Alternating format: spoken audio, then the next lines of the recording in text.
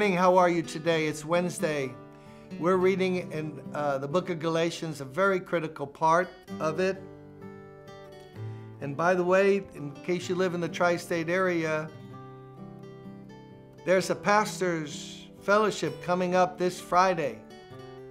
You call or visit brooklyntabernacle.org. If you're a pastor, associate pastor, and you want to have a free luncheon, we're having it.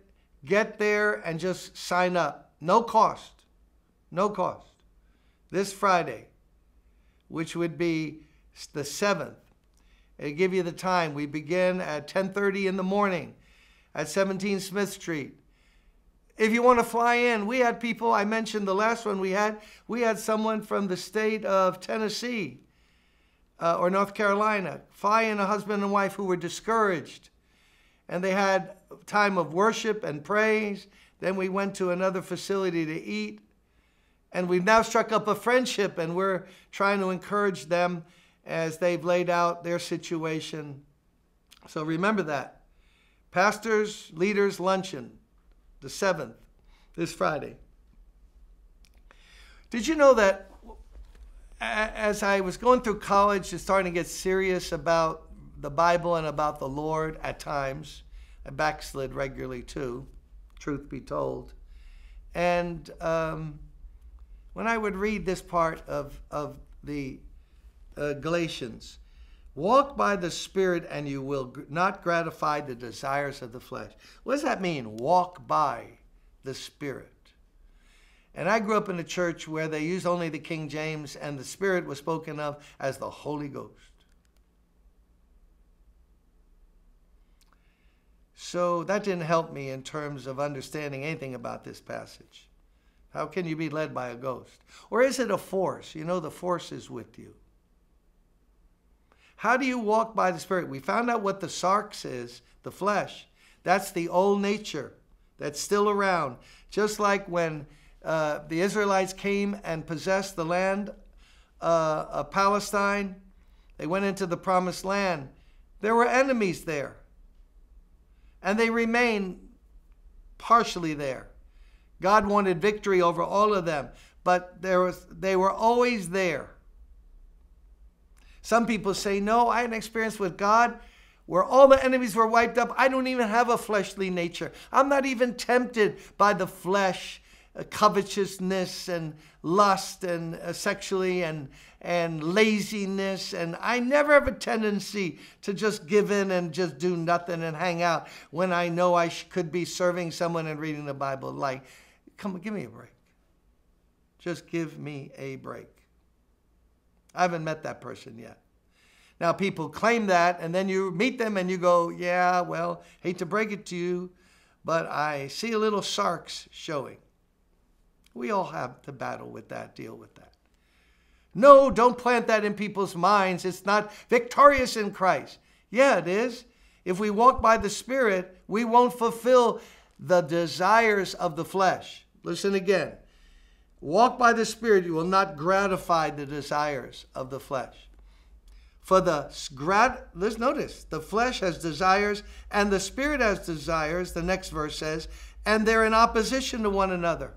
Listen, for the flesh desires what's contrary to the Spirit, capital S, and the Spirit, capital S, what is contrary to the flesh. You mean like there's two people in me? Yeah, more or less.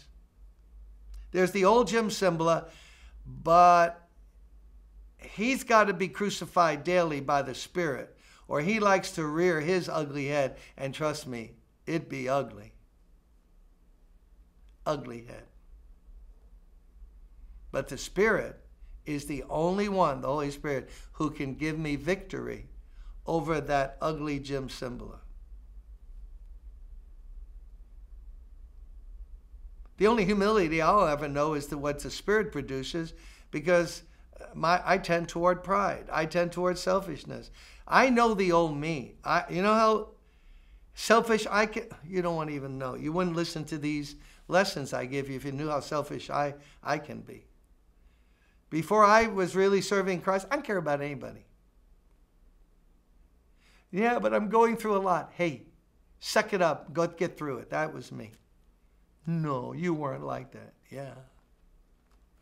That's why I know Jesus Christ is real. I actually have concern for people and weep over people, and I know it's not me because I know me. You get it? So that's the divine tension that's in our lives. Every day we have to start and saying, Holy Spirit, you guide me, you lead me. Take control of my thoughts.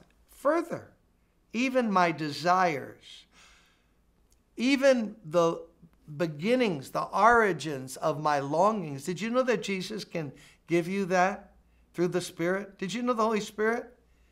As we yield to Him, as we feed on God's Word, He can give you desires like you never had before. Why do you think people who are selfish as could be leave the comforts of home and go to a mission field under hard circumstances? You think the flesh put that in them?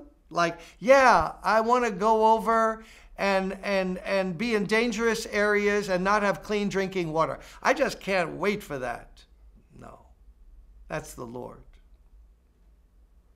So, who are the most mature Christians? The one who are most guided, led, sensitive to the Holy Spirit. How, before we knew Christ, how do we live? We were just listening to what the old man said. Boast. Oh, yeah. So let me tell you, just cut school and just lay down and just hang out. Or smoke some weed. By the way, I just went by somebody on the way to tape this. Is weed the nastiest smelling thing? In the apartment that my wife and I live in, not to bring up personal problems, but someone smoking weed above us or below us, we had to call the security desk and say, tell someone to please de-weed, because this thing is all up in our living area. But see, when you're by the sarks, the flesh, it's just what? Self-gratification.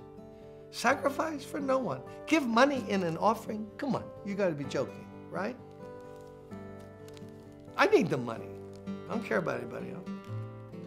No, but this is how the Christ life is worked out on a daily basis. The Spirit in charge. And guess what we're going to learn the Spirit produces? Is fruit. Let me give you the first fruit. Love. Some people think it's the main fruit and everything else is subsidiary to it.